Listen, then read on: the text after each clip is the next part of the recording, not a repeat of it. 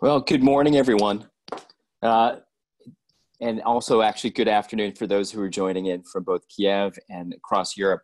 I want to welcome everybody to the Transatlantic Task Force. This is our 10th event that we're having, and we really appreciate everyone joining. I want to thank my colleagues that are joining from Brussels, those that are in Kyiv for joining, and also obviously, this is an incredibly important time to talk about Ukraine.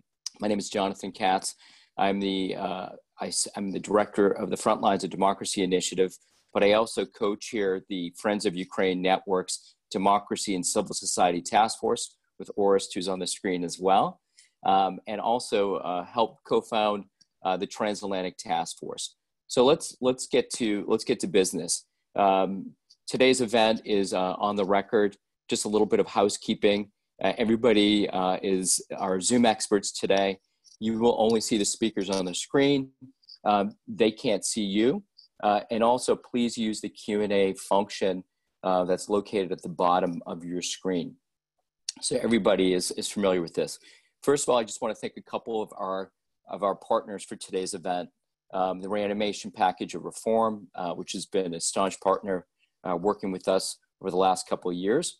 But also the German Marshall Fund of the United States, both in Washington and in Brussels. Also the U.S.-Ukraine Foundation, I mentioned the Friends of the Ukraine Network. They were also a real part of pulling this together and have been for the last couple of years. One of the things I wanted to do today, obviously, if you look at the title of today's event, is a focus on stagnation of reforms. And I think this conversation is focused not only on just anti-corruption reforms, rule of law, but economic reforms as well. And I think many of you, 6 years after the Maidan, 1 year into the Zelenskyy administration, are looking really deeply at what's taking place both in Ukraine, but also how it's impacting Ukraine's trajectory going forward. Its democracy, its Euro-Atlantic track, but also how it's able to withstand pressure from the Kremlin. And as we all remember, there's still an ongoing conflict unfortunately, in the East. So today's conversation, and we have really two outstanding speakers joining us today, and I'm really thankful that you could be here, is to talk about where things stand on key reforms. Obviously, we can't ignore the COVID-19 situation, which has dramatically impacted Ukraine, its reform efforts, where it stands today, but it's also a global phenomenon, so it's impacting Ukraine's partners, including the United States and the EU. So today we're going to speak to directly, and our speakers will discuss what's taking place. But I can say for myself that there's deep concerns about whether or not their direction is going in the way that we all hoped that it would a year into the Zelenskyy administration. Concerns about who is overseeing key bodies within Ukraine, including those that have been brought in based on a shuffle in government, taking out key reformers and replacing them with those that may not have the same credentials. Even concerns today about whether or not Ukraine will implement its obligations under its new IMF agreement.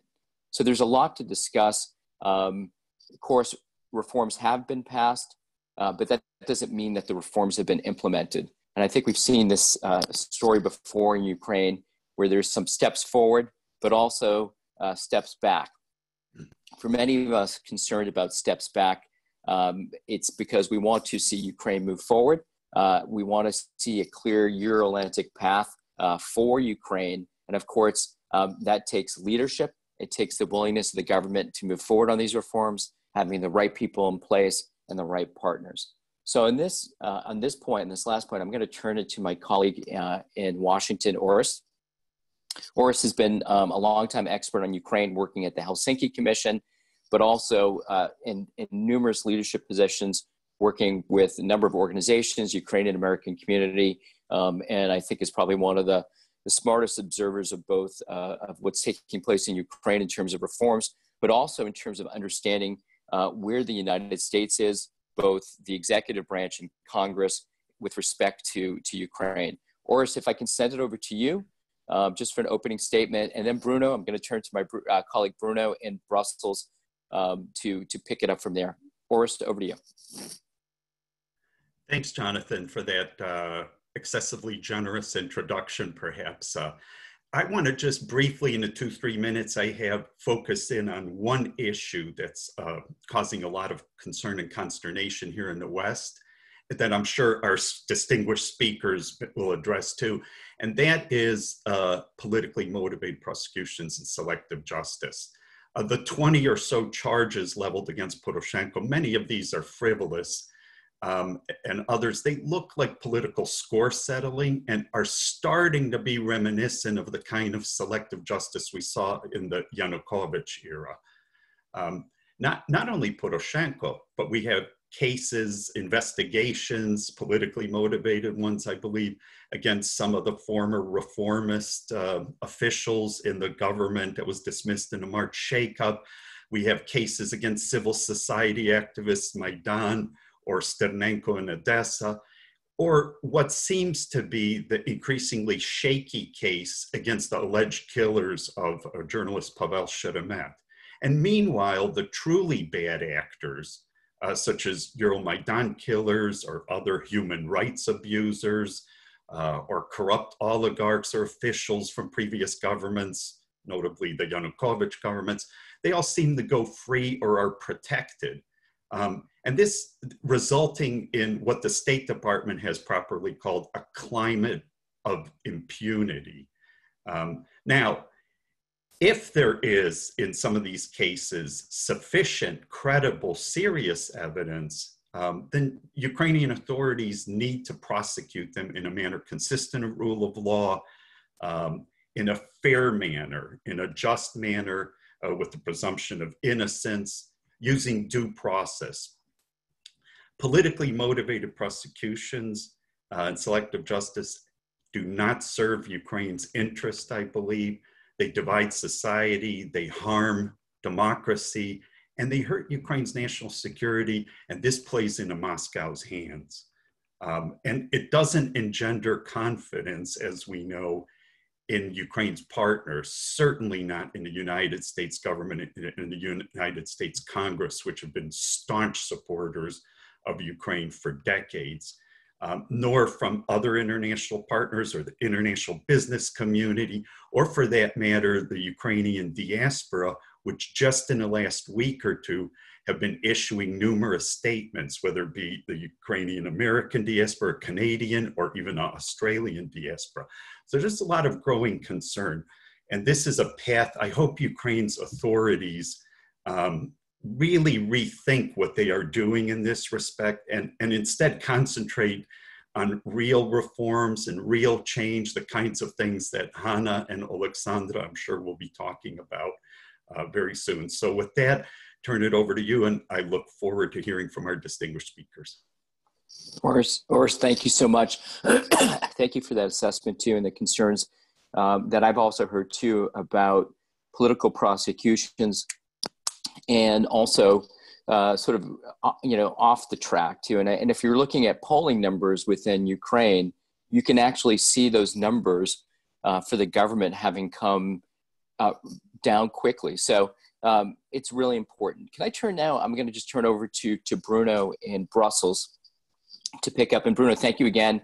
You've been a great partner with the task force, and it's great to see you and picking up from where you see, and also how is the view from Brussels, from the EU, and obviously the EU is playing a big role addressing issues such as COVID-19, but also as a key partner of Ukraine, and we see this through some of the work on the Eastern Partnership efforts that over the last couple of weeks that the EU is accelerating that effort. So Bruno, over to you.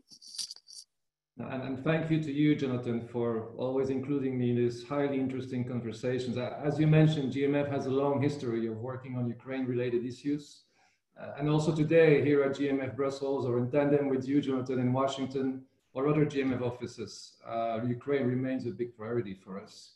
And let me also here, myself thank the US Ukraine Foundation, RPR partners, for always be of such a great support.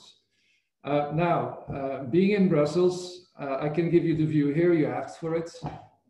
I can say that Ukraine definitely remains a high priority on the European agenda, despite so much domestic attention being hijacked by the corona crisis. But I do think that Ukraine will continue to be a priority for the EU. The Union has engaged itself so much in the past years. I think it's simply difficult to walk away like that from Kyiv. Just to mention, since 2014, the EU and European financial institutions have mobilized support for almost 15 billion euro in grants and loans to support Ukraine in the reform. So that is indeed quite substantial, and also makes Europe Ukraine's largest international partner for that. So we're talking money here. We're talking a lot of money that is involved, and the reforms in Ukraine are therefore being closely watched in Brussels. And I would say there is optimism for sure, but there's also some concerns. Optimism because just last May, the EU approved another 500 million euro loan, part of a fourth micro-financial assistance program. Now, that was an important signal that the EU believed that Ukraine has completed necessary benchmark reforms in several domains, including healthcare, energy, social policies, just to mention a few. And aside of the EU, I also briefly want to mention the achievements made to modernize Ukrainian armed forces, which was an important prerequisite for Ukraine to be recently promoted as an enhanced partner of NATO, which is also important, of course. Now, that's the good news. But yes, there's also some concern in Brussels. There's a lot of talk about several outstanding reforms that still need to be reinforced so that Ukraine, but primarily also Ukrainian people, can fully benefit from the EU-Ukraine association agreements or the deep and comprehensive free trade area. The EU is definitely keeping an eye on anti-corruption efforts. There are signals that in some areas we may actually be sliding back, especially as it was already mentioned in the justice sectors and the rule of law. But another point that is often being mentioned here is that Ukraine could still do better when it comes to improving the business and investment climate.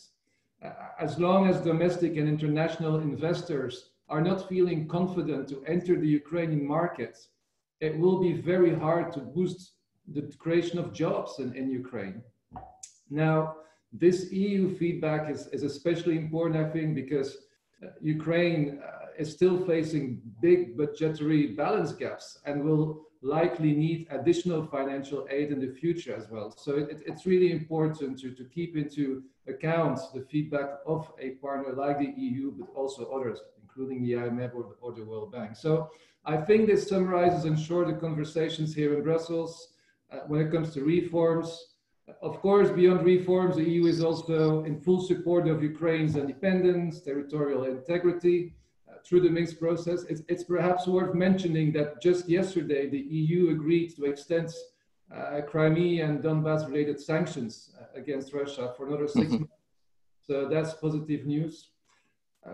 I'll leave it there for now as a mean of introduction, and definitely looking forward to further discuss during the Q&A. So many thanks, Jonathan. Bruno, thank you.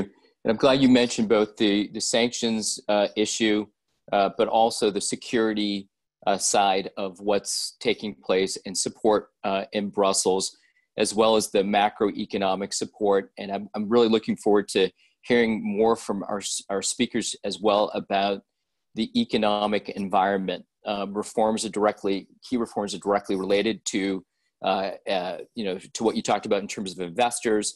I know, Oleksandra, too, that there's, I think there was even a statement today from I think maybe yourself and others regarding the economic environment or reforms and direct investment.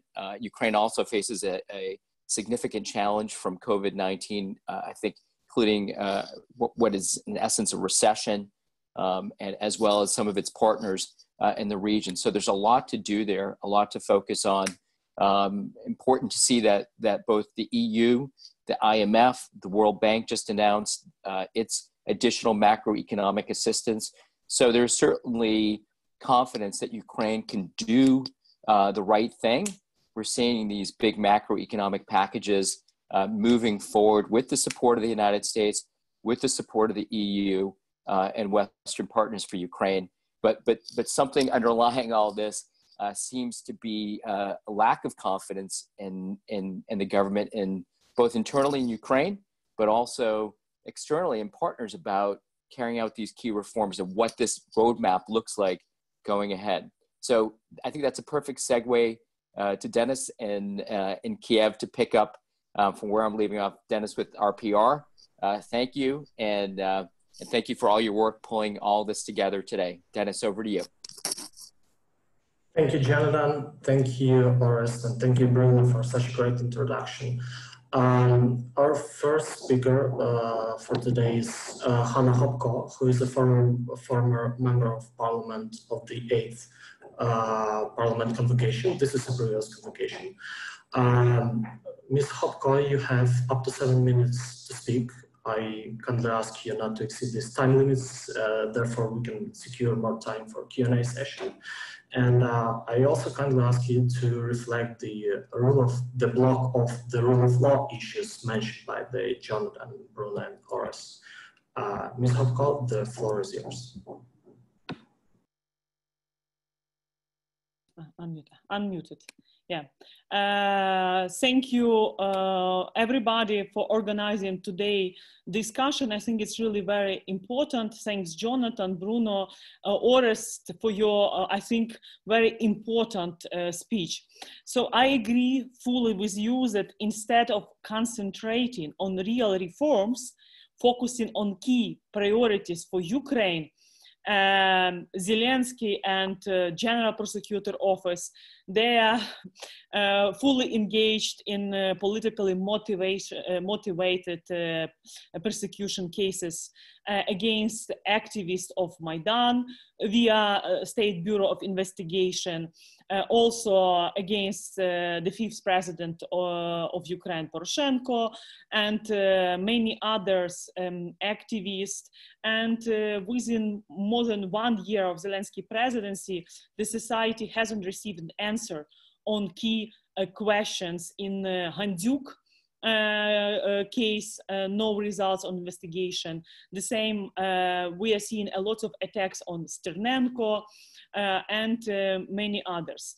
And just recently, we conducted a zero corruption talk on police reform. Is mission possible? And it's true that Ukraine police is still sunk in violence, torture, and corruption. There is still desperate need to build the police that really protect people and have their trust. So I think it's also important to keep focusing on judiciary reform, because 6 years after the Revolution of Dignity, judiciary remains one of the most corrupt and at least trusted public institution in Ukraine. And without rule of law, it's hard to bring investment to Ukraine and also to create working places and to solve social problems.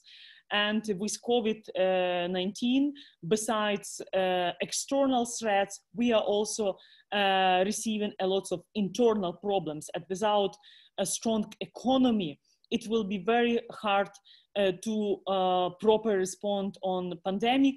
I mean, the Ministry of Health issues, but we still have a lot of problems with the efficiency of procurement of COVID-19 related medication in Ukraine, and also a lot of corruption. But let me use this opportunity to express our gratitude for strong support on behalf of the EU and the United States, helping Ukraine to cope with COVID-19, all these problems. And I mentioned judiciary reform.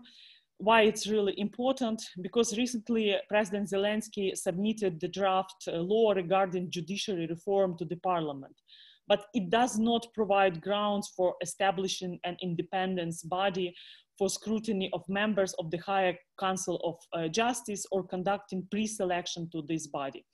So, and you know that according to the IMF obligations, it's one of the criteria, and I think this will be my advice to President Zelenskyy team, that he has to prioritize judiciary reform and refrain from attacks on independent anti-corruption institutions, specifically National Anti-Corruption Bureau, and also refrain from attacks on National Bank of Ukraine. I think that success story with establishment of high anti-corruption court shows that Ukraine does have professional independent judges with higher integrity, which enjoy trust from the civil society. And it's important to create a proper selection procedure to ensure such kind of individuals have chances to be selected. And foreign experts from judges and prosecutors had crucial role in banning bad candidates to higher anti-corruption court, had power to interview those candidates with questionable integrity, and there was no way to influence decision of these experts.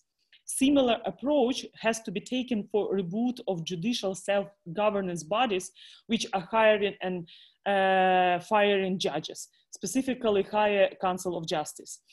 And if you look like helicopter view on all reform agenda, and it's really pity that after Dignity Revolution, when we founded the reanimation package of reforms, we achieved a lot. In anti-corruption reform, judiciary reform, decentralization, healthcare, education reform, reform in Ukrainian army, and procurement in defense and security.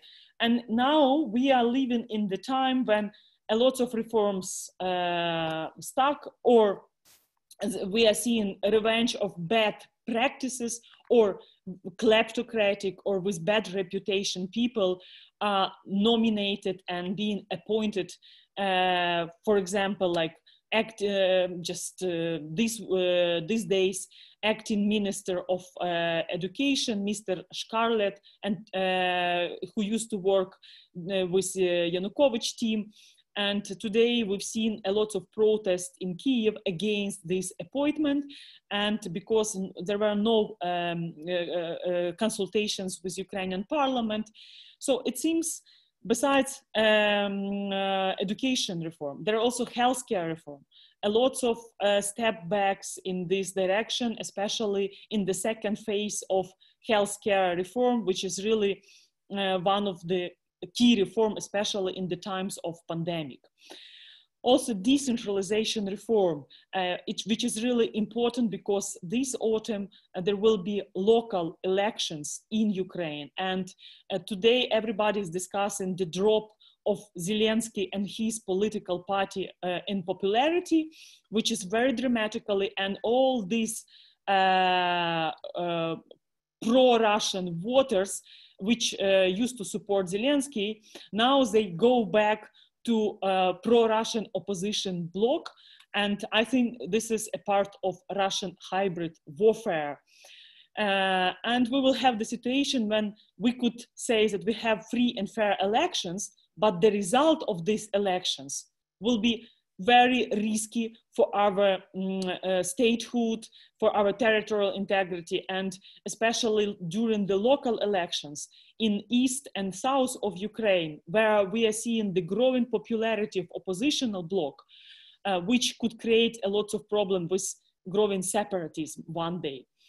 So I think coming back to Zelenskyy, more than 1 year of presidency, we could summarize that unfortunately his unpreparedness, his incompetency, also lack of professional people, also readiness to play as an actor, not as a president, making a lot of videos instead of working hard with the parliament and with allies in the parliament, even if they're in the opposition, like political party Holos or European Solidarity. It's also, you have to be wise when you are thinking about your country, not just about your popularity, especially in Ukraine, when we are facing for almost 7 years ongoing Russian military aggression, and now pandemic plus oligarchs,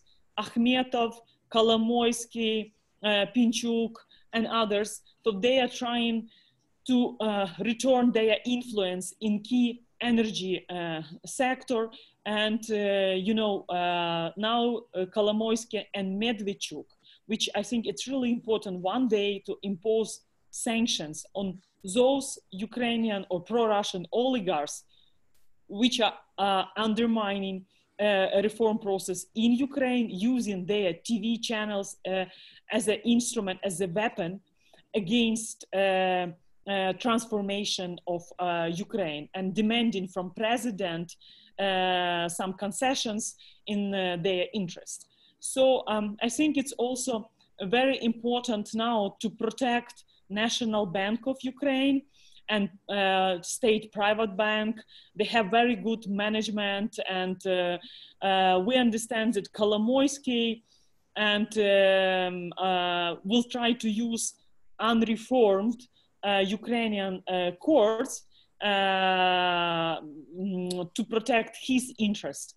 So I think also, since our discussion is going just in the eve of important amendments to the Russian constitution, and also you might seen this decree by Mr. Putin calling to different soldiers from reserve to participate in their military assemblies in 2020.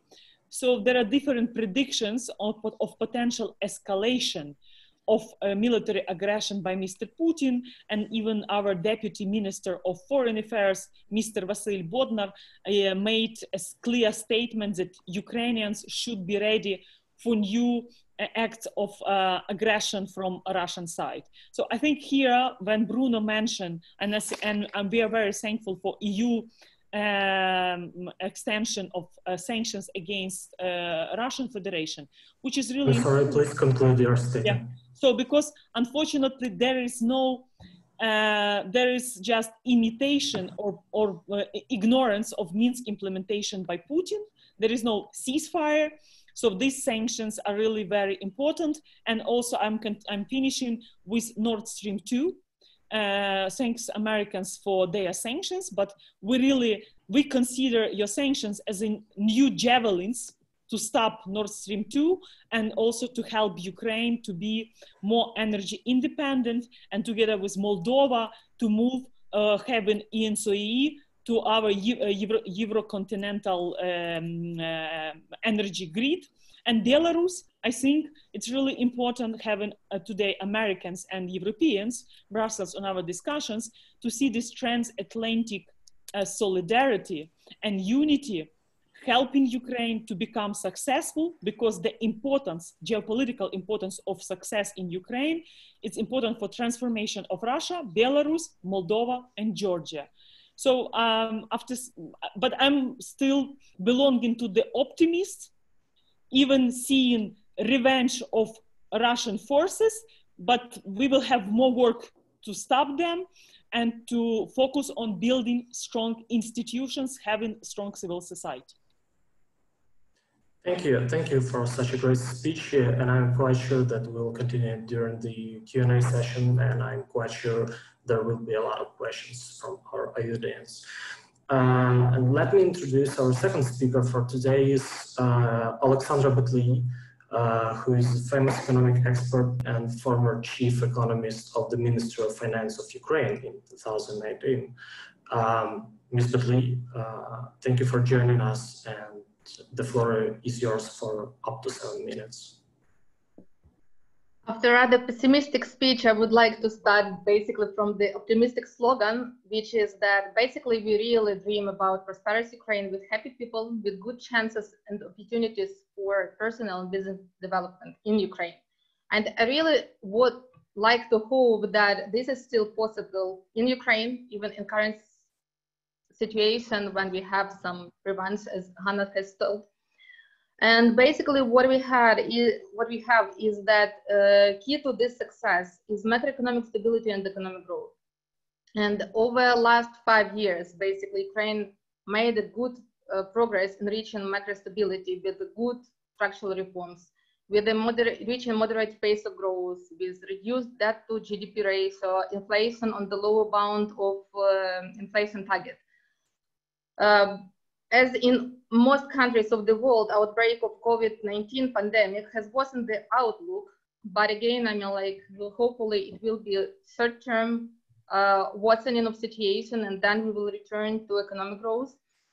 And what we see at the moment is that real GDP declined by 1.3% in the first quarter, which is not much.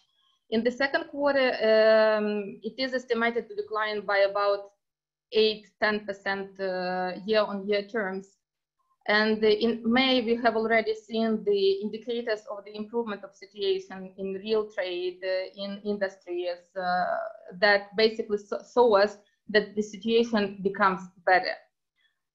The major question currently is whether we basically already passed the peak of the crisis.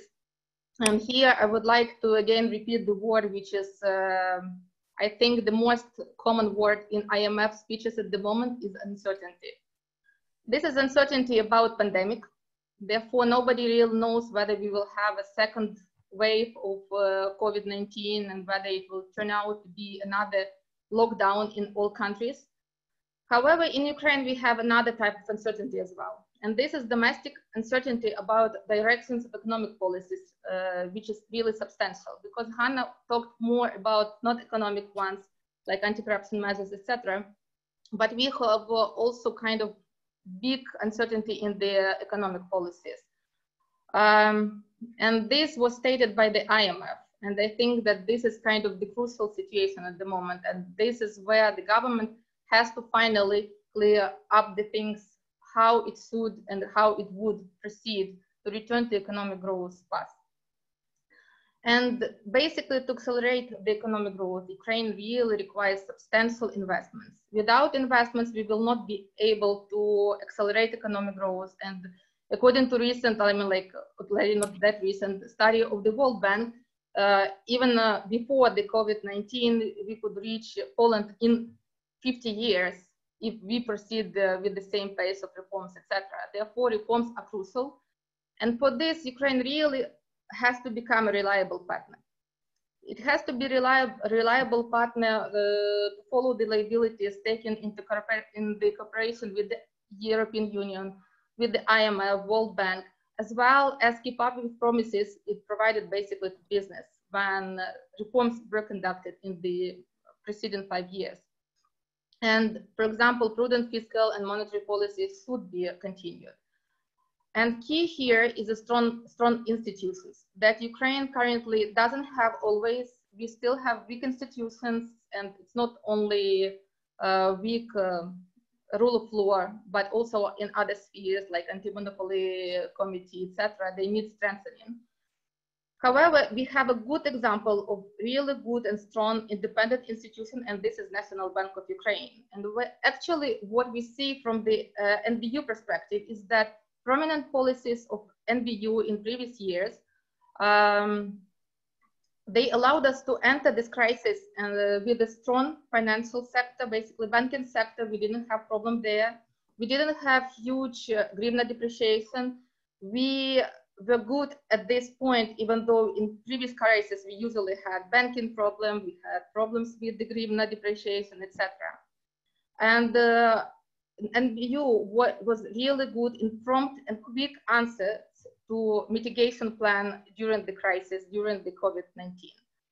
And this includes refinancing of banks, which basically creates opportunities for banks to support businesses in Ukraine.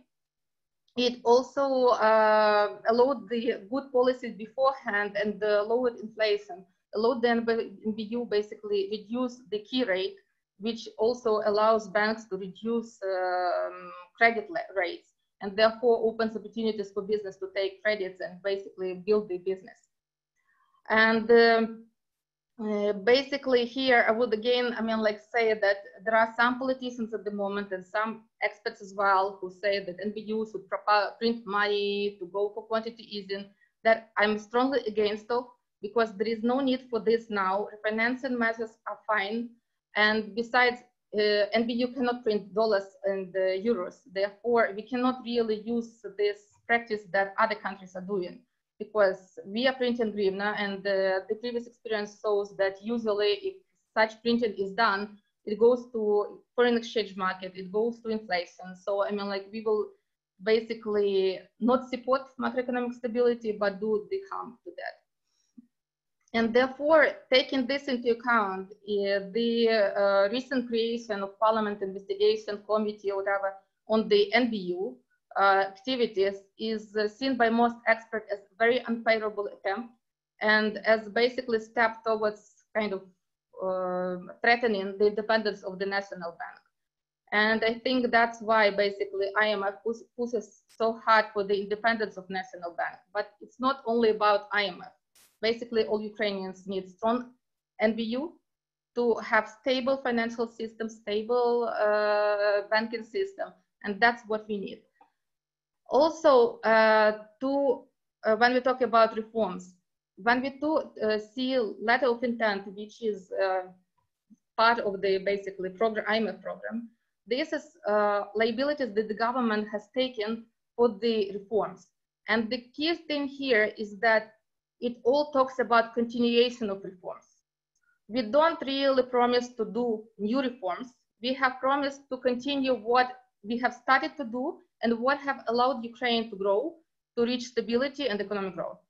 So we talk about continuation of tax and custom reform, the implementation of healthcare reform that Hanna was talking about. The government has promised to refrain from introducing new tax privileges, exemptions, etc.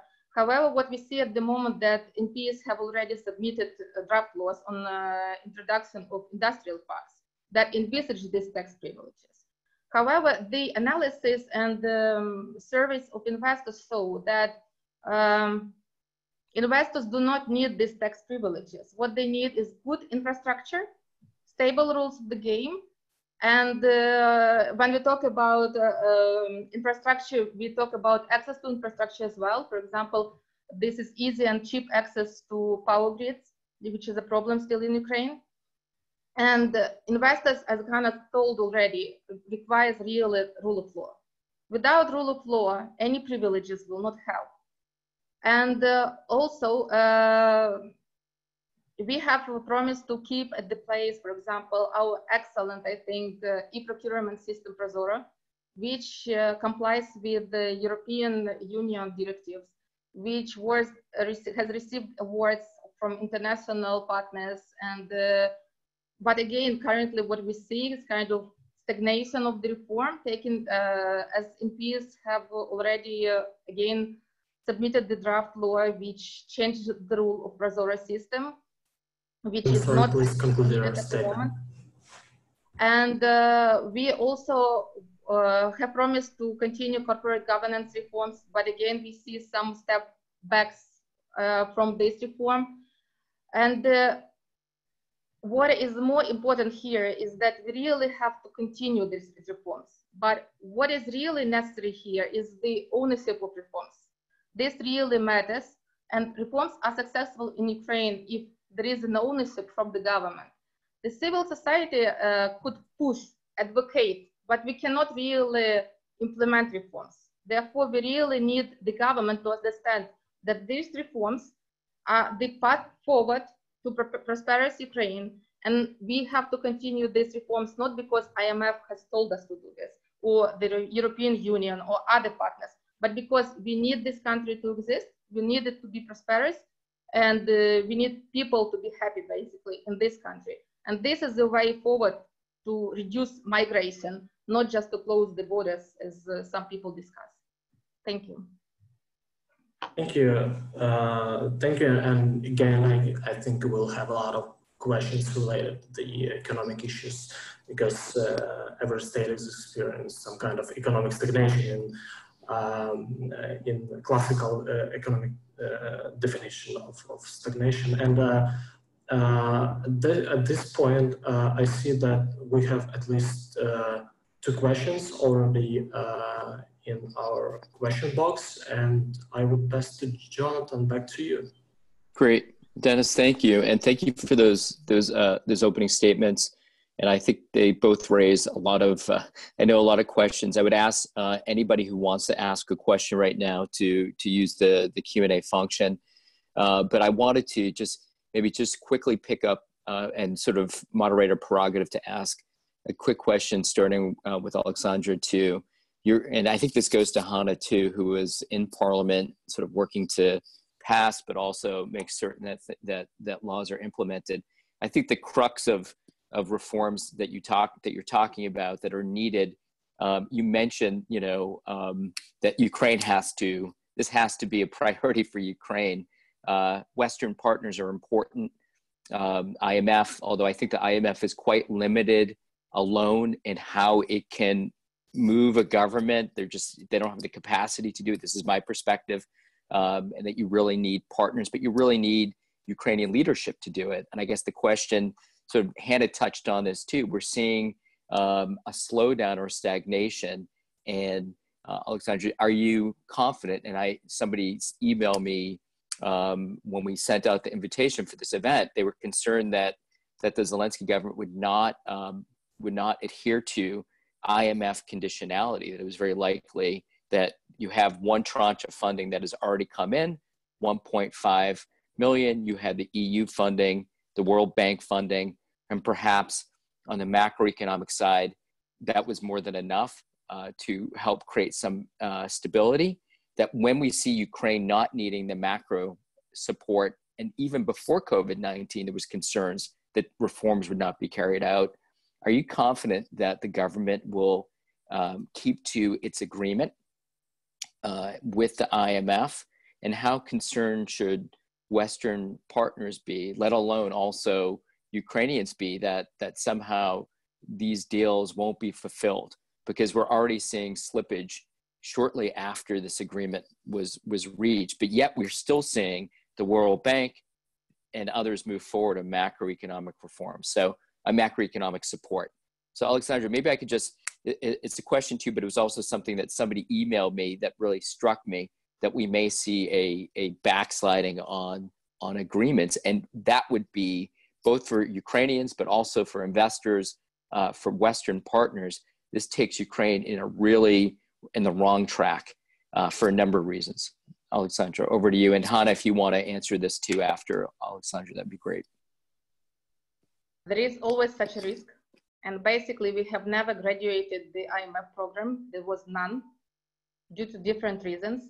And there is such a risk that we will not basically move forward with the reforms. And that's a signal that I was talking about, is that this draft laws, which are submitted by the basically key party of the parliament, this is again what Hanna was talking about, judicial reform, that it doesn't comply with the IMF. Therefore, there is such a risk, especially taking into account that we have received this first tranche, we have received some money from the European Union, but still more to go. We are, and basically, as far as I know today, we are on the market, international market, with the Eurobond issue. And therefore, we partially secured our financial stance. However, without continuation of the IMF, we will not receive the second tranche. We are not likely to receive macroeconomic financial assistance from the European Union. And this is what we need for basically going forward this year as well. Without this assistance, we will not fulfill the budget. So basically, either our government is ready to make another budget sequester, or it will just not pay some money to comply with the liabilities. However, the risk is there, but it is as usual. That's why I'm saying that I still hope that the government will take the ownership of reforms. So it will not say, oh, IMF has told us to do this or that. It will definitely just go with reforms and will continue a good path of reforms. Probably I'm here even more optimistic than Hanna was at the end of her speech, but I really hope for this, because the problem here is that we're not talking about only the second tranche this year. We need finance, like concessional lending from IMF, the European Union, and World Bank next year, because debt payments next year in 2022 are still high. And therefore, without this concessional lending, we will not have also access to international capital market. Therefore, there will be a question what to do next. And I will not think that the kind of some debt restructuring that some MPs are suggesting is a good policy for Ukraine. It's dangerous policy because what we see from other countries that have stepped on this dangerous path, they have inflation, they have national currency depreciation, the poverty is skyrocketing there, and that's what we don't want to for basically our population in the country.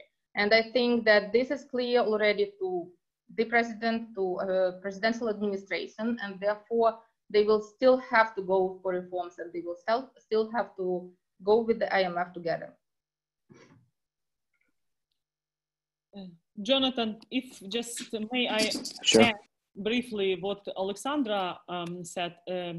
And today there is also appeal to the president signed by different economic think tanks demanding to president for president to focus on key priorities in the economic sphere. But we also have to remember that every day Ukrainians are watching pro-Kremlin Russian, almost Russian TV channels, which are saying that NATO is bad, that for Ukraine it's better to be neutral.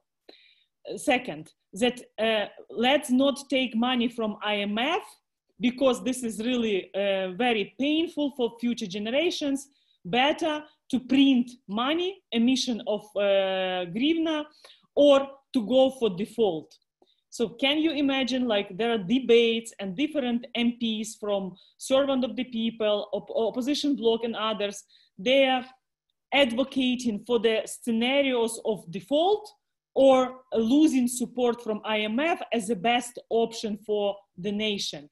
So in this situation, the previous government headed by Mr. Honcharuk, and they had some discussion within the ministries that what if conditionalities from IMF will be too tough, so maybe let's take a risk from default and others. So there are different people with no knowledge or experience and background. Plus, for Kremlin media, like one of the most popular TV channel, 1+1, and thanks to the electronic declarations recently, all MPs had to submit their declarations, which is one of the achievements after the dignity revolution, that everybody has to be accountable, I mean politically exposed persons. And the society find out that Medvedchuk is a co-owner of 1+1 TV channel. And now we understand why there are lots of fake anti-America, anti-reform news at these particular TV channels and many others. So I think it's also very important, and within the government, they established an office of simple solutions, or Oleksandra, maybe you help me, simple solution or simple decision, something like this. So this is another way of populism, when instead of explaining the society that to solve pandemic problems, to solve Russian hybrid warfare issues, to keep focusing on national security, restoring our territorial integrity, and so on. So it's a complex issues, and it's not easy just to print money and to pay each Ukrainians 3,000 hryvnias and to say that this is our mechanism, how we will respond to the global crisis and lack of money. And so I think it's another reason, this negative effect of pro-Kremlin TV channels on people's thinking. Just to add here, it's the problem in Ukraine is real that some people promise fast results from some kind of reforms or simple questions, simple issues, solutions, but it's not there. And experience of many countries show that simple solutions cannot be taken when we need a comprehensive solution. And besides, reforms impact takes time. For example, if we talk about healthcare reform, according to the study of World Bank, it requires at least 5 years for the population to see a result. In Ukraine, the reform has started in April, the second phase of reform. And now we are discussing that it's not successful. I mean, like, it's not enough time to discuss this. And the bad thing from healthcare reform is that it is basically coincided in time with the pandemic.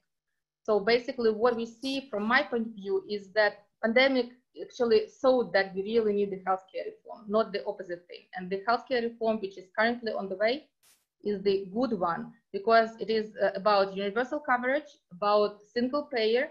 That's what is discussed basically by many countries and United States as well at the moment, that this is a proper system of healthcare, which is to be conducted in order to be good in pandemic time and in good times as well. Thank you for both of those responses too. And I would just say just on the United States is a good test case of why simple steps to address challenging issues like the coronavirus, the economic impact don't work. We're experiencing in a number of our states in the US a significant rise again in COVID-19. And so we've really, and I expect that Ukraine is also going to share in some of these challenges. And I think this would go directly to one of our first questions, and I want to just, excuse me, read it to you. It comes from Pat Cox, who's former member of the EU Parliament. His question is that he had worked on selective justice issues during the Yanukovych days. And he says, I deeply regret the creeping sense of deja vu now emerging. If it continues, it will damage Ukraine's external image and internal prospects. He said it appears that sort of this mentality, Soviet mentality, appears to be making a comeback. Can our Ukrainian colleagues comment on why this post-Maidan revisionism is happening? Why now, and what or who is behind it in their view? And he thanked us for organizing this event. So Hanna, I'm hoping maybe I can start with you, because you touched on some of the actors. You touched on sort of television stations. You've talked about even Servant of the People Party seeming to pick up on what would be pro-Moscow, pro-Kremlin, both talking points and propaganda. This is something where you have a convergence of oligarchs and these forces as well. And let me just sort of, if you can answer Mr. Cox's question, and I think it's a good one, and especially coming from somebody who's been so deeply involved and concerned and supportive of Ukraine's democracy and Euro-Atlantic track. So if I could just turn it over to you, Hanna.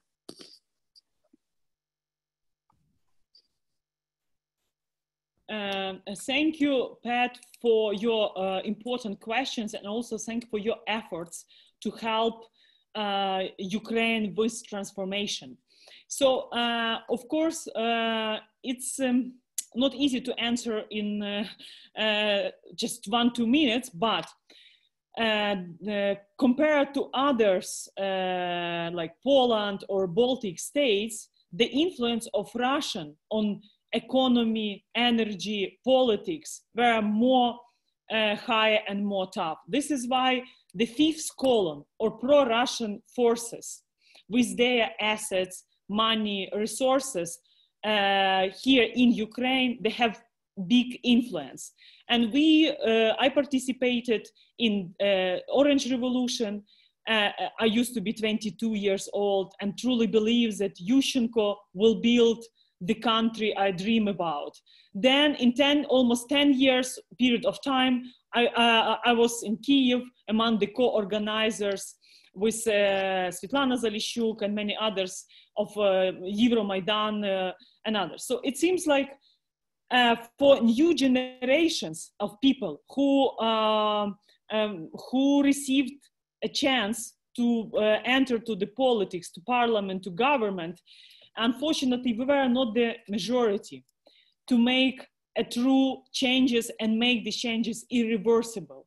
Still, there are lots of old political elites in Ukraine with one leader for decades and with political projects, because it's even hard to say that in Ukraine we have truly democratic political parties.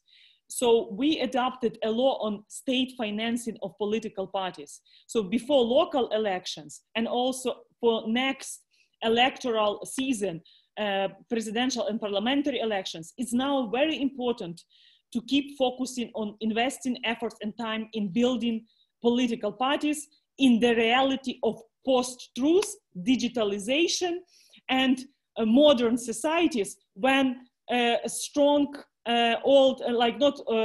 strong politicians are not popular in Ukraine, and also to cover TikTok audience, young generations. Also free and fair media. Look, we adopted a law on public broadcasting in Ukraine in 2016, as I remember.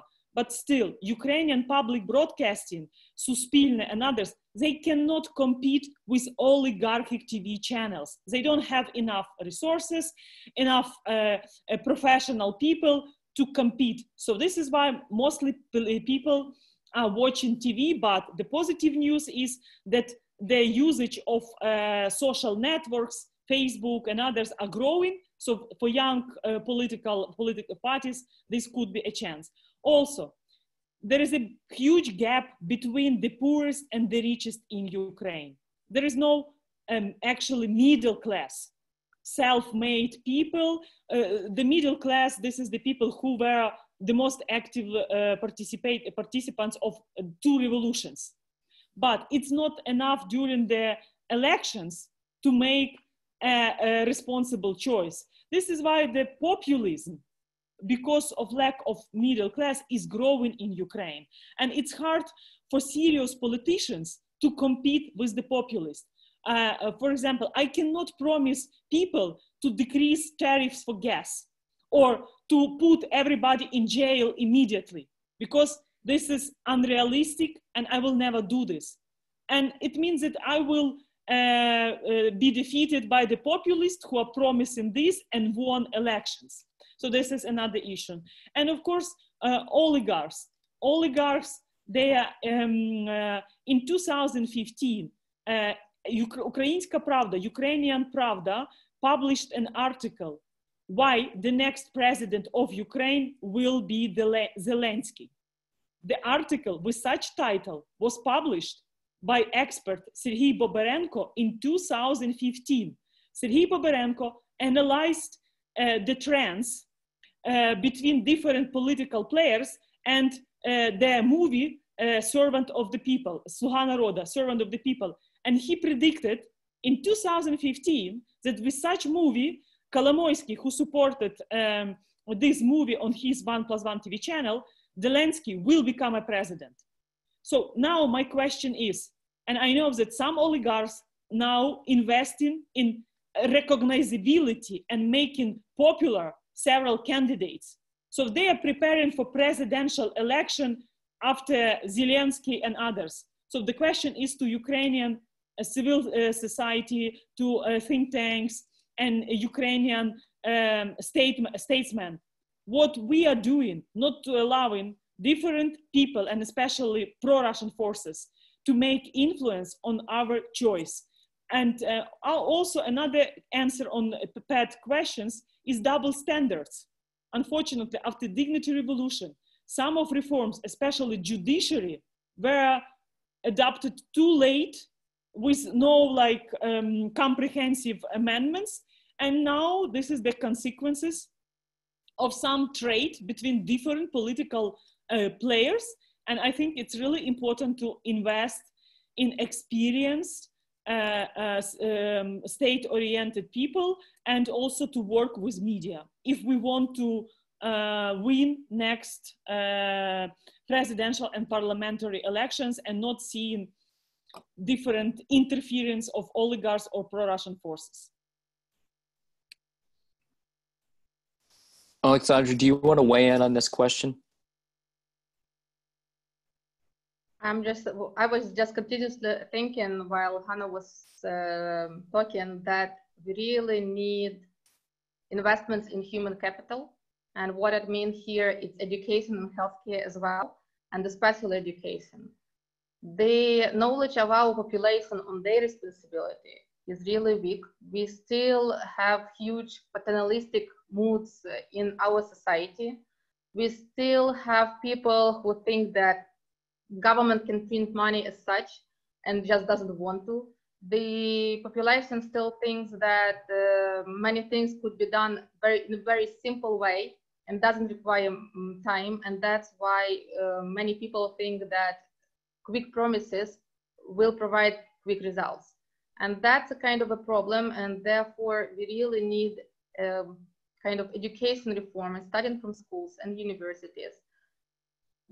Talking with the children as well, I mean, like our future generation already, how economy works, so they will not buy these populistic promises that we have at the moment. And this is kind of a bad situation at the moment, just because we require time even for this kind of education. And hopefully we will still push forward the reforms, and we will be on the way of these reforms. And I think that the best reform, which basically happened during last 5 years, and Hanna was talking about this today, is decentralization, because we really have big success in those areas where we have smart people in local governments. And in the Institute for Economic Research and Policy Consulting last year has published a good book on the successful reforms in local levels, different ones. And one of the biggest success was decentralization. Basically, people have already received the chance to see that smart people are at some places and can basically provide reforms. And basically, these smart people are elected by those people who live in the area. Therefore, our election really defines our future at the moment. And therefore, that's what kind of this knowledge which should be brought by civil society. And this, what I think that civil society can do at the moment, this kind of awareness of this. One of the questions, just on that last point on civil society, is one that we got was about how to get civil society more involved. It seems that that civil society's role has been stunted, and so how to get civil society more engaged in government, and government more engaged with civil society. I don't know if that certainly is a question, and I'm not sure if that really is an answerable question, but I want to sort of pocket that one question, maybe come back, Hanna, too, because you mentioned your role.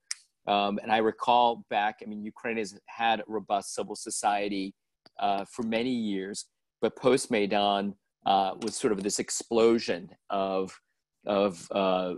civil society organizations playing a real leadership role. And almost, I mean, if you were looking globally at a space where civil society was strongest, you'd have to point to Ukraine. And that still is there. But I'm wondering if the state of civil society has been weakened by the government, the current situation, or fatigue. And so also disappointment about the lack of prosecution on attacks on civil society, and then maybe the sort of reemergence of the forces like oligarchs or Medvedchuk and pro-Russian forces. So maybe I'll pose this to you, maybe Hanna, just to pick this up. One of the questions we received was asking about how do you sort of infuse new energy and cooperation, if that's even possible. And I wanted to maybe get your assessment quickly on civil society. I think it's really important for Ukrainian civil society to bring more new people, especially from different educational institutions, universities. And during my work in the parliament, more than 200 students studied at the Committee of Foreign Affairs. So this was my investment and into the young generations, 200 students from different regions of Ukraine. So from 1 week to several months, having internships or study visits in Kyiv at Verkhovna Rada. For example, one of my former student, now she is working as an assistant to one member of European Parliament, Katerina. So I think it's really important to provide these chances, this opportunity for young generations to see how the bureaucracy, how the state apparatus works, how a decision are made and others. So this is first, the practical side of students to be more prepared for responsibility if one day they decide to run for local elections or to parliament. And I agree with Oleksandra regarding the education, because we need also a little bit adapt our education system to the reality of a new world with hybrids, with using media and fake news and others, media literacy, to be more prepared of young generation, Hajj generations, for taking responsibility of building state. And also decentralization reform, it's one of the anti-corruption reform, which also help to find new political elites from scratch, from grassroots. And one day these people will be serving the country as a members of parliament. But I think it's really important to focus in on a regional civil society and building these bridges between them, and through different coalitions with key focus now, which is really important for to form the agenda, to set up the priorities, also to keep focusing on implementation of reforms, professionally helping Ukrainian government with the expertise in different fields, economy, taxations and others, healthcare, and also not to allow or to demask pro-Russian civil society organizations, because Moscow is also using the third sector, NGOs, to promote their agenda in Ukraine, and also discrediting civil society movement in Ukraine.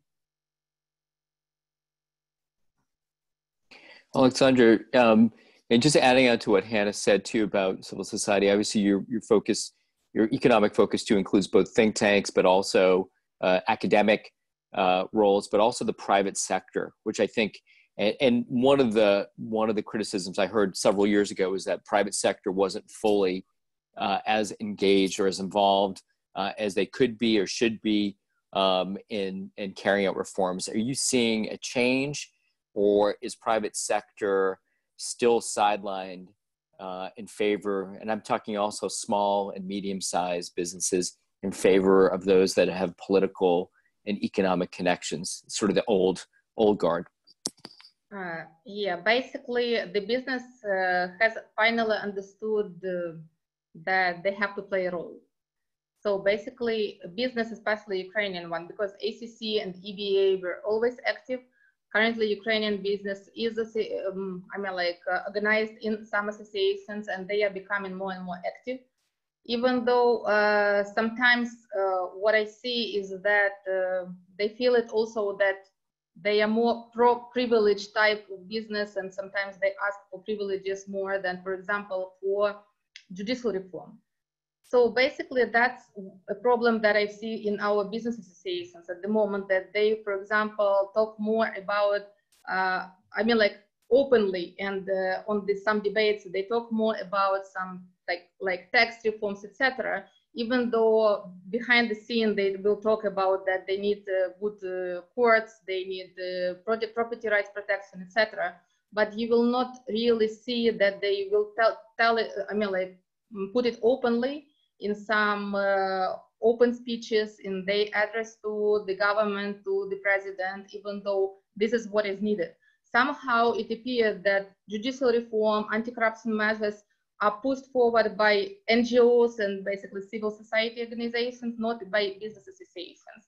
And that's what basically is strange for me, because I think that business has to be a core on these reforms at the first place, because none of the privileges, none of changes in tax system will not provide them with the good investment business environment if they don't have good courts and if they cannot basically protect their property rights. And about academia, then the universities and institutes are still really weak in pushing forward the reforms. And I think that here we will need more cooperations with this between basically NGOs, academia, etc. There are some already projects like this, but they are still weak, and that's what we need. But also I would like to mention from what Hanna said that Russia basically is active in financing some kind of pro-Russian NGOs. And this is a problem that currently we face in Ukraine as well, that Ukrainians are not ready to support civil society. Therefore, Russia is good financing party. Therefore, we really hope for, again, I mean, like for European Union, for USA, for other parties, that they will continue financing civil society at the moment until our population is kind of professional enough and aware enough that there is a need for strong civil society, strong NGOs, and will finance these NGOs. Thank you. And on that latter point, I want to say that German Marshall Fund through the Black Sea Trust works closely with Ukrainian civil society. And I get a sense both from the EU and the US that there will be strong support for continued support for civil society, whether we're looking at targeting youth. There's obviously a COVID-19 related component of support for transparency and accountability. I think that's certainly there and needs to continue. And I will say that the Friends of Ukraine networks, when we come out with our next set of recommendations on for democracy and civil society, one of our key points is to keep funding. So I think there's a lot, keep funding civil society, keep funding, making those connections, working with Ukrainian partners to lift up and strengthen the connection also between government and civil society, which I think is not easy to do. But when we talk about this particular question of support, external support, internal support, one of our questions that we had and comes really to this question of sort of Western support. And Adrian Carmerson, who's one of our vice chairs and one of our leaders for our Friends of Ukraine network, asked to Hanna and others, and this really goes to the question of sort of US engagement, and I think EU engagement, European engagement, is what might be some pathways for the West to better engage with Zelenskyy and his team in pursuing reforms and strengthening a reform coalition in the parliament. Is there a danger that Western criticisms without better engagement may just push them more towards reliance on oligarchs and Medvedchuk forces?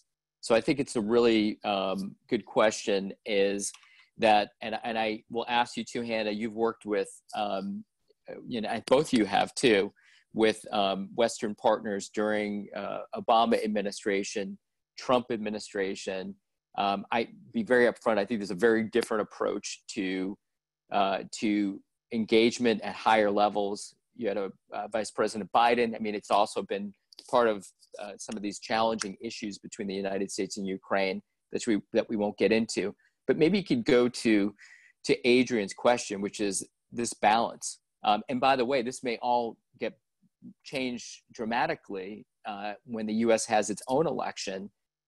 If Mr. Biden is elected as president, certainly could have somebody who has deep, intimate knowledge in a way most others wouldn't about the reform progress and process in Ukraine. I don't think any vice president in U.S. history has spent more time working on anti-corruption reforms in support of in a space like Ukraine. So, and I think this would also go where I'm looking at Bruno as well, which is the leadership. There's a new leadership in the commission. There's a new enlargement commissioner and others. And maybe, Bruno, I may actually just pull you in on, sorry to do this to you, just to get your thoughts quickly on how you view this new commission looking at this type of engagement. It's a new enlargement commissioner who's Hungarian,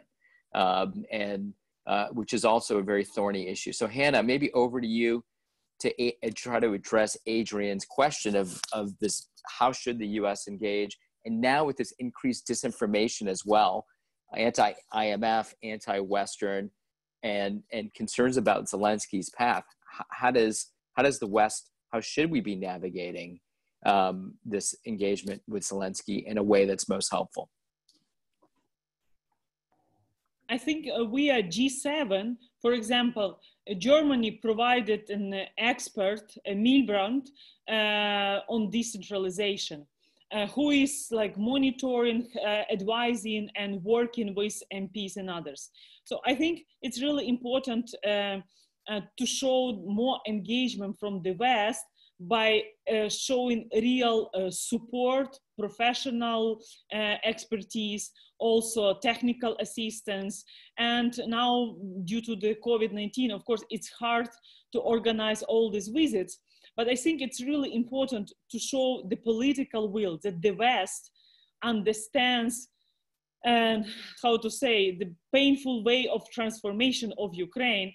And for example, if Chancellor Merkel and Macron, they had conversation with Mr. Putin, why not to organize the same conversation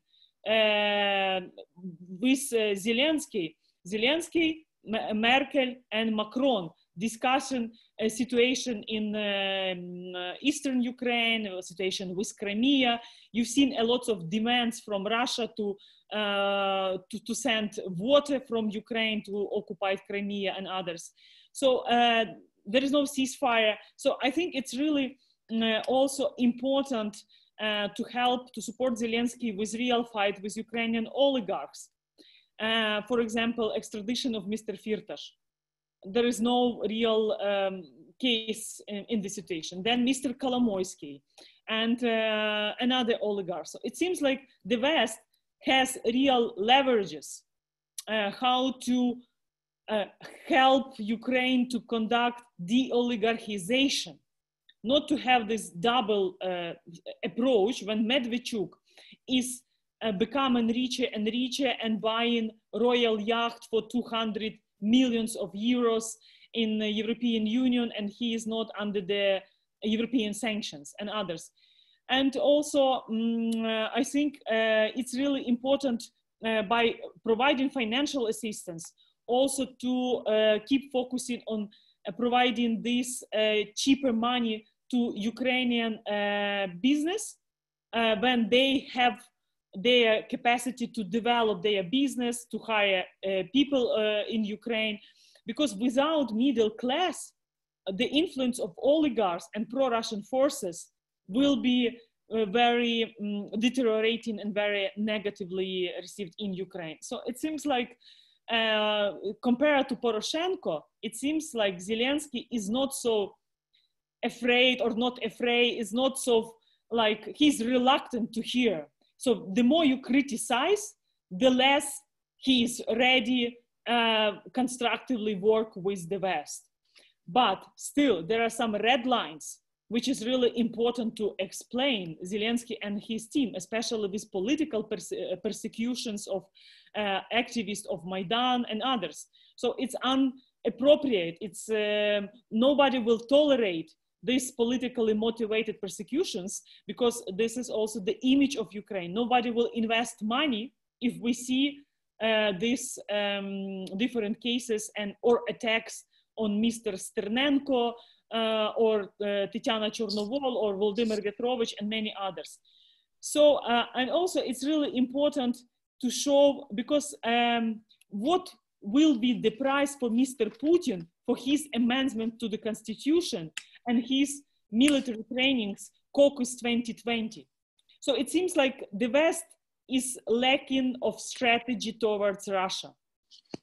And this is something like we are seeing here, how some European nations trying to use these double approaches to demand more from Ukraine, but less from Russia, and not seeing some progress. So it seems like with Zelenskyy, it's really important to show engagement, to show your experts helping here, but and also fight with oligarchs and media. And I hope that Zelenskyy will realize that Kremlin media working in Ukraine is against him personally and against Ukraine. And this will be like his instinct to survive and not to allow to destroy his reputation and country's opportunity to move forward. Hanna, thank you. And I think that I just want to make one comment on sort of Western reaction to the constitutional changes in Russia. I think they have been missing. There's a lack of focus and attention, agree with you. And there's been relatively no reaction to what has taken place in Moscow. And it's quite disappointing to see, frankly, on the US side, is to see very little reaction to this type of complete takeover and coronation. Bruno, can I just turn it to you? I wanted to, obviously, in a sense, the EU track is so important for Ukraine. And everything we're hearing today suggests that path, while, when you look at polling numbers, you still see strong Ukrainian support for that path.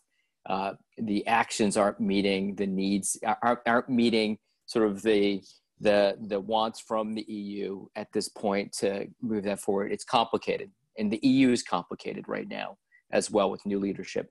I asked initially about how you think the new commission, it's not as new as it once was, but it's still relatively new, is approaching these issues of Ukraine, but enlargement, and also if you feel like you're bringing the right type of leadership. I think I can, and I'm happy to bring Oris in too to get his thoughts on the US side in a second. But can I just turn it over to you to get a reaction on the EU and Brussels component? And also, you've pointed out in our conversations about some steps forward on NATO. In the midst of all this, some positive news. So it's interesting. Some steps forward, steps back. It's a little bit confusing. Well, Jonathan, it's complicated. It's the official Facebook status of the European Union. You know that, right? But, all jokes aside, look, the von der Leyen Commission came in with big ambitions. It was a commission of Europe in the world, Green Deal, but obviously all this has been a little bit hijacked now by the Corona crisis.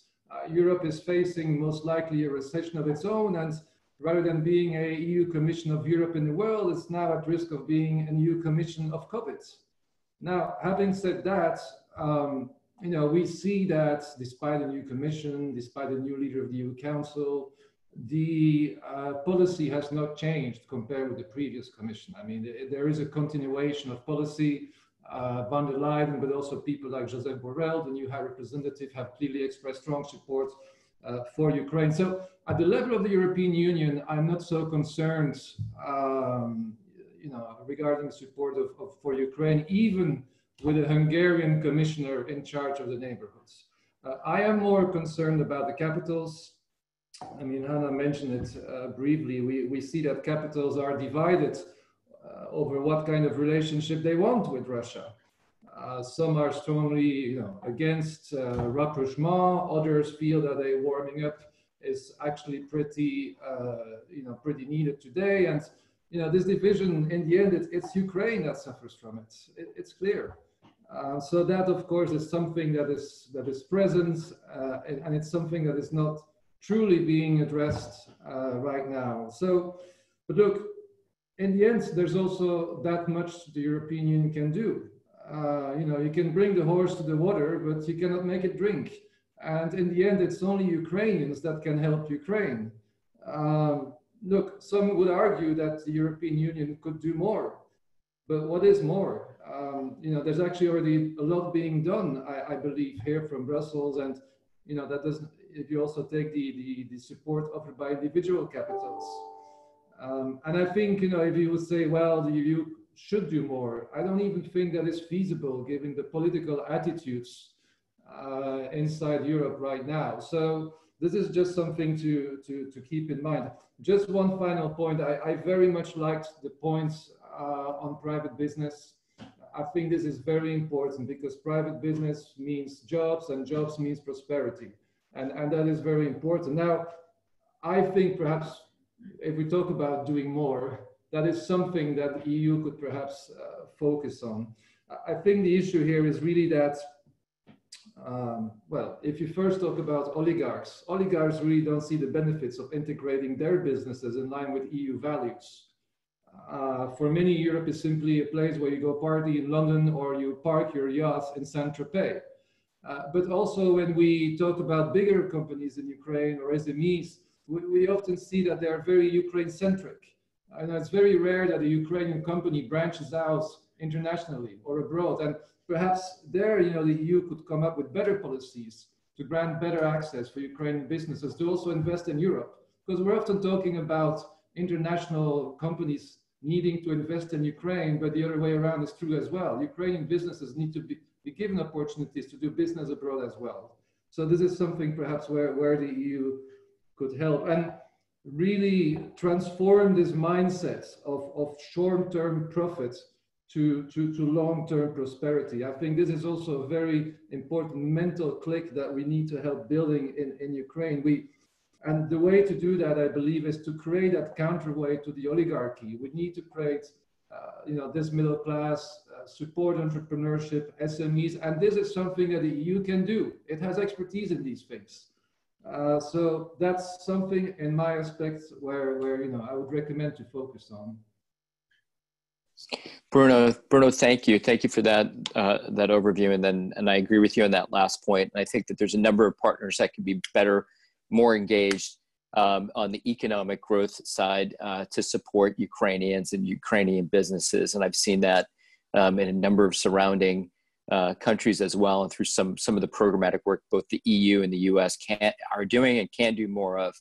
I'm going to just one thing. We're getting close to the end, but I wanted to just have Oris just quickly comment on the US side, and because I think it's really important, and Oris always has a good eye for sort of how, you know, what's taking place on the US perspective. And then I'm going to turn it back to Oleksandra for final thoughts, and then to Hanna as well for final thoughts. Oris, just quickly over to you. Sure, thank you very much. Thanks both Hanna and Oleksandra for your truly comprehensive, informative, thoughtful, and thought-provoking remarks. One could spend an entire session talking about US policy and US engagement. I'll just say this, I think despite some of the challenges, including with our president, it's going as well as could be expected. We could tell, we'll see what happens in November, where I think our policy towards Ukraine, if things go the way some of us hope they will become more robust. But I think we need to continue and even intensify our diplomatic support and political support. That's always important. Rhetorical support too. These things matter. Obviously sanctions, we're doing fine, but I think we should strengthen our sanctions, including, and to Hanna's point, even though, you know, people like Kolomoisky and Medvedchuk, there are some sanctions on them, but they could be increased, including the use of the Magnitsky Act, for instance. So there's room for improvement there. While I think we're giving pretty decent support, both military and non-military, there's definitely room for improvement. Jonathan mentioned our Democracy Civil Society FOUN Task Force recommendations. They'll be coming out in a few days in terms of how we could enhance our support and assistance. So, you know, we are doing stuff, we are engaged, but there's definitely, I agree with all of you, room for improvement. We could be stronger supporters of Ukraine, but that also means doing what I did at the beginning and we did, is sometimes, you know, telling the Ukrainian government some unpleasant truths and talking about things that could get in the way of stronger relations. So I'll leave it at that. Thanks. Thank you, Oris. And I think that issue of direct messaging to Zelenskyy, I think that it has been unclear as to what the U.S. and others, particularly on the U.S. side, expect. And I don't think you're going to get a clear message from President Trump when he's talking to Ukrainian officials on issues such as reform or anti-corruption reform. I don't think you're going to get that, but you could with the Biden administration. It might be a very different set of messages if that happens in November. Oleksandra, can I just turn to you for final thoughts? And thank you so much for joining us. And I agree with everything that Oris said about this being thought-provoking and you know, about how we need to be thinking more cohesively about approach to these challenges, both in context of a domestic approach in Ukraine, but also international partners. So your participation has been critical. Can I turn it over to you? Yes, probably I will just repeat some things that I have said today already, is that really, and basically what was said by other participants, that political financial support by other partners is really valuable, and we have already received a lot in different spheres. However, we have to take also into account the capacities of our government. We cannot do everything at once, and this is a problem, because during recent 5 years, many issues were changed in many areas. And I think that if we had more concentrated and focused view, probably we would reach even more, just because we have started so many and we couldn't finish all of it, just because we didn't have a capacity. And that's where we also will need further support of European Union, US, and other players, just to give us this kind of, it's not really technical assistance even, but it's kind of a more assistance, both financial, technical, I don't know how to formulate it, but to help us to grow in capacities. And this I'm speaking about parliament, I'm speaking about government, and as well as civil society. Because good people are not always professional people. And that's an issue because what Hanna said today, and this is really important, that to teach, for example, young people what is bureaucracy. Because we cannot survive without bureaucracy, but there is a kind of certain level, which is kind of a good one, optimal one. And I would like to say also that we haven't talked today, but when we talk about help to business in Ukraine, I would really like to thank EBRD and the European Investment Bank, because they really support business in Ukraine and they support small business as well.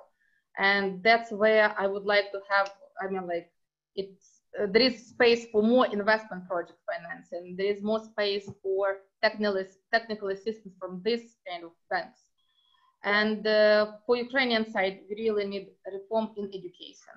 We really need to reduce skills mismatch, and we really need higher financial inclusion of people, higher economic background. And that's where basically I think still some assistance is needed to help us to create such programs and to develop academia in a stronger player in our environment. Absolutely. And I think that connects to what Bruno was saying too, about some of his suggestions in areas that would strengthen Ukraine and Ukrainians. Hanna, can I pull you in for your final thoughts? And thank you again, as always, for providing both insights and thoughts and direction, particularly for those of us sitting in Brussels and Washington, and those who are watching from elsewhere. Final thoughts on your end? Thank you, Jonathan. In 2014, I couldn't imagine that in 2018, Medvedchuk will start suing me in Ukrainian court against my statement when I used to be the member of parliament. So, and now Medvedchuk is becoming more and more richer and influential person in Ukraine. So, but still, I now with the group of people, former MPs and others, we have our NGO and advocacy national interest network ANTS. So we have the project advocacy advocates of civil society and all amalgamated communities. And I'm traveling to Western Ukraine before quarantine and had several meetings recently. So I still see the potential of people who are very active and will protect Ukraine in different scenarios. But I think it's really important for our Western allies finally to make a decision that Ukraine and Georgia and Moldova, this is not countries between something, or this is partner and others. One day, I truly believe that, especially after NATO recognized Ukraine as an enhanced opportunities partner, so we will demand from Zelenskyy to reform state security service. He promised it 1 year ago. So, and we are insisting on this because this is one of the key reforms, state security service reform and others. So, and after North Macedonia, maybe Georgia 31, but Ukraine 32 member of NATO. So I think providing Ukraine with such perspective, or now when in the EU, everybody is discussing about Western Balkans and Albania and other Macedonia becoming members of the EU. So I think this is the double standards. So I'm sure that Ukraine and Ukrainians achieved a lot. So please, even if it's not like tomorrow we will become members, but provide us this perspective, which will help to mobilize political elite, civil society. It's like with visa-free regime. This June, we celebrated 3 years of visa-free regime with the European Union, which opens a lot of opportunity, especially for young generations. So I think you could be more geopolitically ambitious towards Ukraine, and this could become your strategy towards Russia. And especially in the second half of 2020, during German presidency at EU. For Merkel, it's really important to see some progress on Eastern Ukraine, to see the ceasefire. So be serious with Putin. Okay, if there is no ceasefire, if there is no withdrawal of heavy artillery, if there is potential escalations risk are growing, so, okay, we are considering Ukraine the same like with Western Balkans and others. And of course, there are different problems with the fifth column in Ukraine, which are MPs working in some government cabinets, but still, the more ambitious we see from the West towards Ukraine, the less price we will pay in the future. Hanna, thank you on that point. And I think there's, I think there's many people would share that want to see that more aggressive and clearer approach to this type of integration. And I think not looking back, I think on both sides, both in Europe, the United States, but also on the Ukrainian side, and not seeing this change happen. And I think in some ways people feel like that path is that the train is a little bit off that track moving forward, and it has to be a greater vision of what that looks like, both as an incentive for Ukrainians, but also for Western partners. And so I hope that by 2030, we can all look back and say that this path is really firmly there, just like it is for Western Balkans. But there's a lot of work, and that will require support and engagement on both sides to make this happen. And so on that final note, thank you, Hanna, Oleksandra, Dennis, and RPR, Bruno, Orest, John Alexander, my colleagues in Washington as well. Thank you for joining us for the Transatlantic Task Force for this 10th virtual event. And we look forward to having you join us again the next time around. And just thank you to all of our participants and those that have joined from on both sides of the Atlantic, and for joining us so early in the morning in the US. Thank you again, and thank you again for joining us. We look forward to seeing you again soon. Thank you.